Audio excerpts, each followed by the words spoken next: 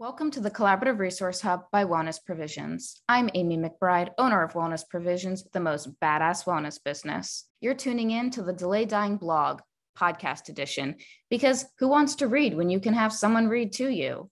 Unless you like using your eyeballs, then catch every single essay over on the website. Just select ones, make it to the podcast.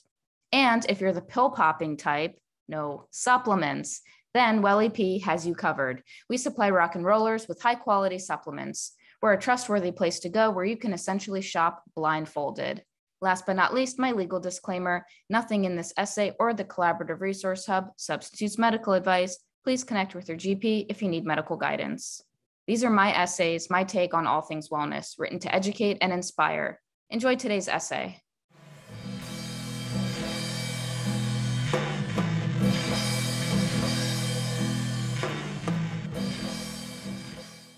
Persevere or die.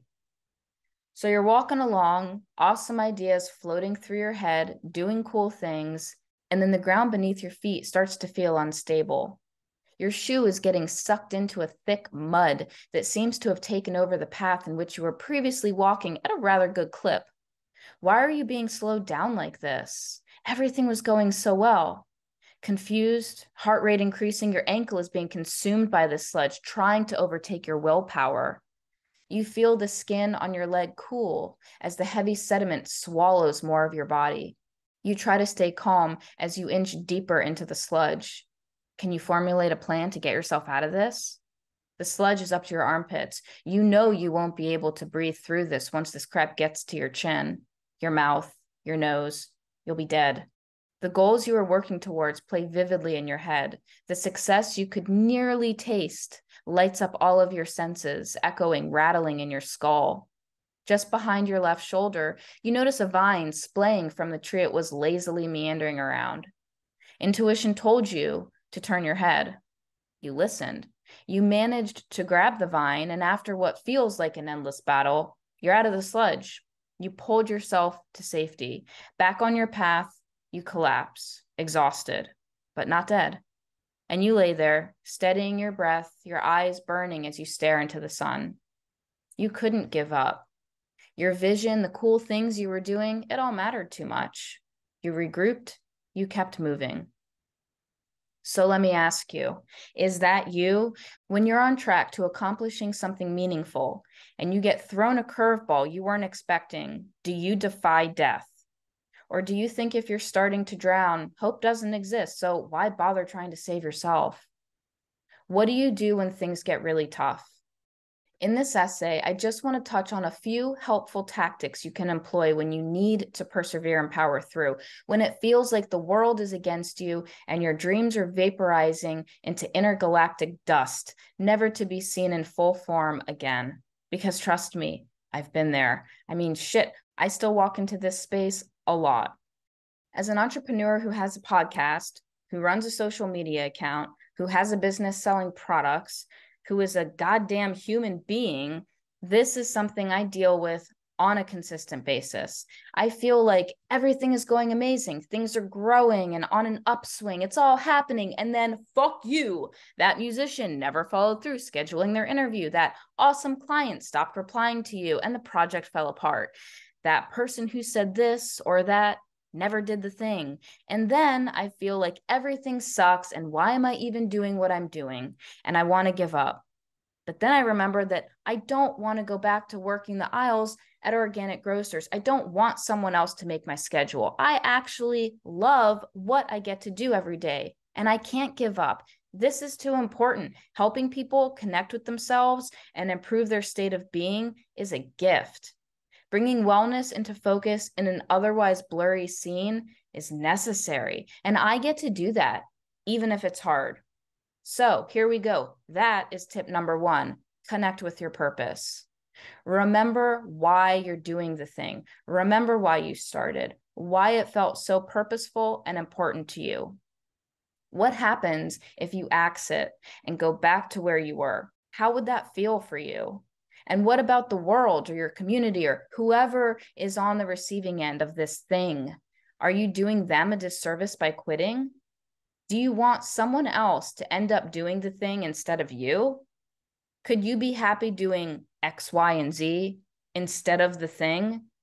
Make a list if you need to. Write down the reasons why it's important to you and the feelings you get out of it on a good day, because there will always be struggle and frustration in everything. So it may as well be for something that's worth it in the end, right? Tip number 2, step back and take a break.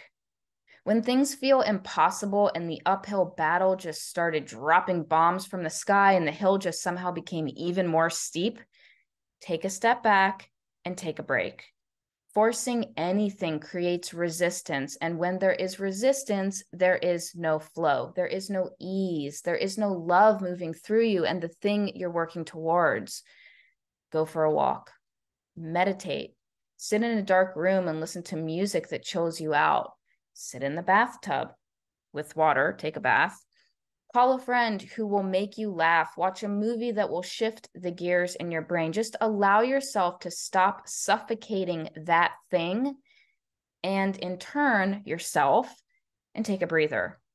With movement, with a shift in space and energy, fresh ideas can come to you that will allow you to overcome obstacles you thought were insurmountable. Also, naps. Highly recommend taking a nap. Tip number 3, do not accept defeat. If your vision, mission, purpose, goals, if they're in your blood, you can't accept defeat. If you cannot fathom a life without them, then you can't give up. Bad days are going to happen. Setbacks are going to happen. Things are going to go sideways. But could you honestly live a life of joy and purpose if you didn't fulfill this thing? So accept what's happening, but regroup. Formulate a new plan. Where there's a will, there is a way. I firmly believe that.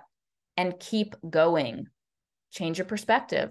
Start telling yourself that the love you put out into the world comes back to you with even more intensity. Tell yourself it will work out.